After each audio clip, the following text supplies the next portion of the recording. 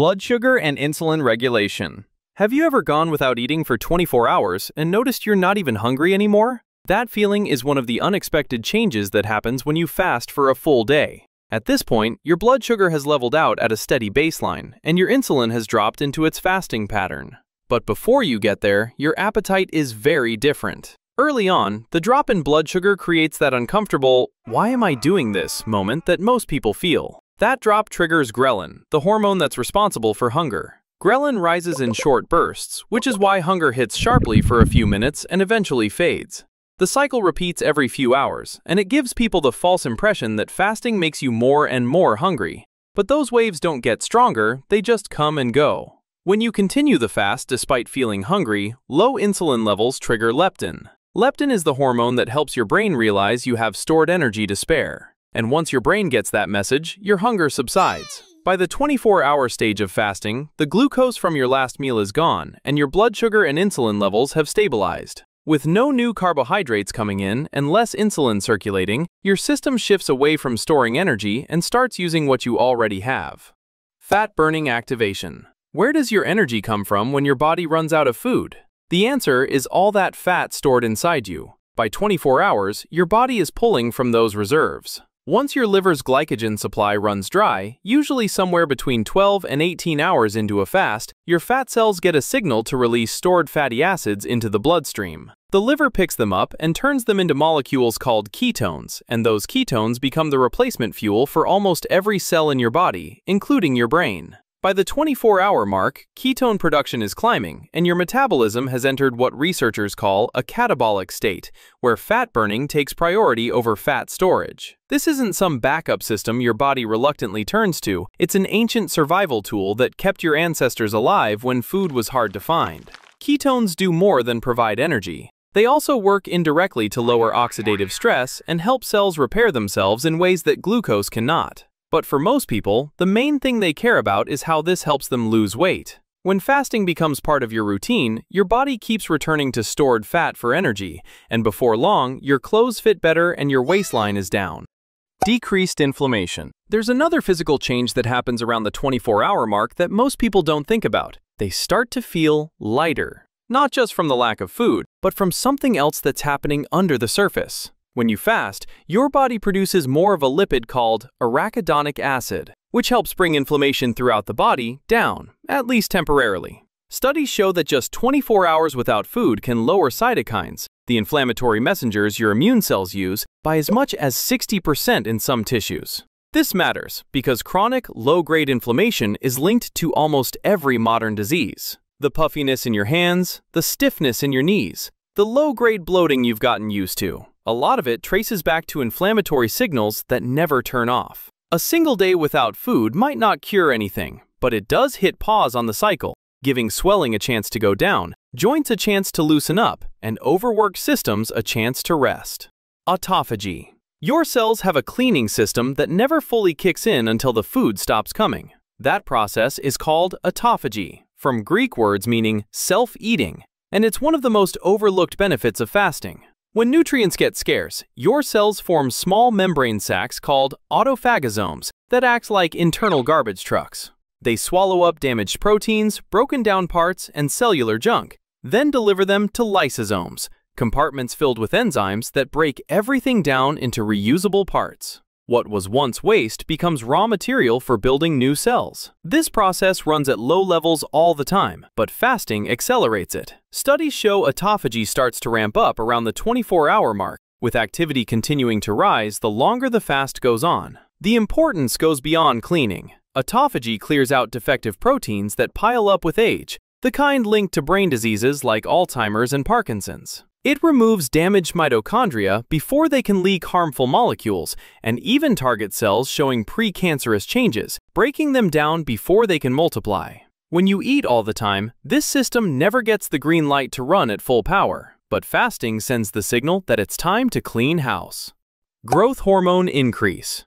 While your body breaks down fat and cleans out damaged cells, something else is rising in your bloodstream. Human growth hormone. HGH comes from the pituitary gland and usually surges during deep sleep and hard exercise. But fasting triggers one of the biggest natural spikes in growth hormone your body can make. Research shows that a 24-hour fast can raise HGH levels by an average of 1,300% in women and nearly 2,000% in men. Two things cause this: insulin drops, which takes the brake off HGH release, and ghrelin rises, which tells the pituitary gland to pump out more. Why does this matter? Growth hormone isn't just about growing. In adults, it plays a major role in protecting lean tissue. During fasting, HGH tells the body to burn fat for fuel while keeping muscle from being broken down. This is why fasting doesn't lead to extreme muscle loss the way long-term dieting often can.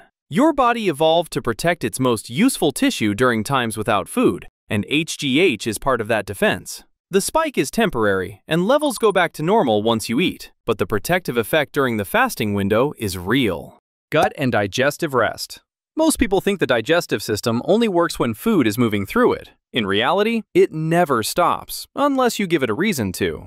When you fast for 24 hours, your gut enters a state that rarely happens in modern life: actual rest. Without food coming in, the stomach stops making large amounts of acid. The pancreas pauses its release of digestive enzymes, and the small intestine, usually busy absorbing nutrients, finally gets a chance to repair itself. One of the most overlooked benefits of fasting is what happens to the migrating motor complex, or MMC. This is a wave of electrical activity that sweeps through the digestive tract every 90 to 120 minutes, but only when the gut is empty. The MMC pushes leftover material, dead cells, and bacteria out of the small intestine and into the colon. When you eat all day, this cleaning wave never finishes its job. Stuff builds up, bacterial overgrowth becomes more likely, bloating and gas become everyday problems. A full day without food lets the MMC run start to finish, clearing out debris and cutting down on conditions that let bad bacteria grow. At the same time, the intestinal lining, which replaces about 20% of its cells each day,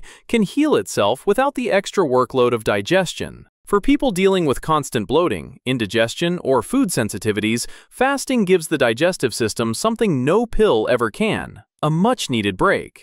Immune system recalibration. Fasting doesn't boost your immune system the way a vitamin might. It does something more useful. It clears out old immune cells and replaces them with new ones. During the first several hours of a fast, white blood cells start to drop. Monocytes, the immune cells that drive inflammation, leave the bloodstream and return to the bone marrow. It may look like the system is weakening, but it's actually clearing house. When food comes back, stem cells in the bone marrow start producing fresh white blood cells to replace the old, damaged, or worn-out ones that got cleared during the fast. For people with overactive immune responses or autoimmune tendencies, this reset can bring real relief. Researchers have also found that repeated fasting cycles can help cancer patients recover immune function after chemotherapy, and may slow some of the immune system decline that comes with age. But there's a catch.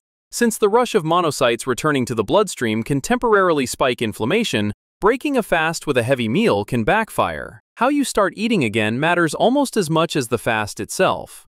Brain chemistry shift. Most people expect to feel foggy and slow after a day without food, but in reality, the opposite tends to happen. When glucose runs low and ketones start showing up, the brain actually runs better. Ketones cross into the brain easily and provide a steadier energy source than glucose, with no spikes and crashes.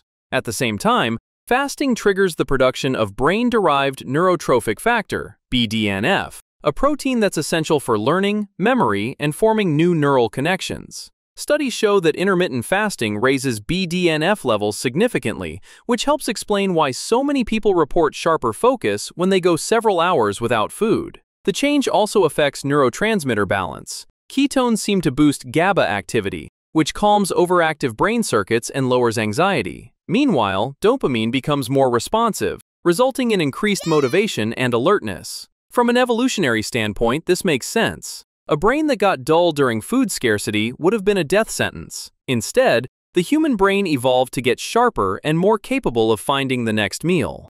So if you've ever wondered how a single day without food can change almost everything in your body, now you have your answer. If you like the explanations without the fluff, stick around and check out more.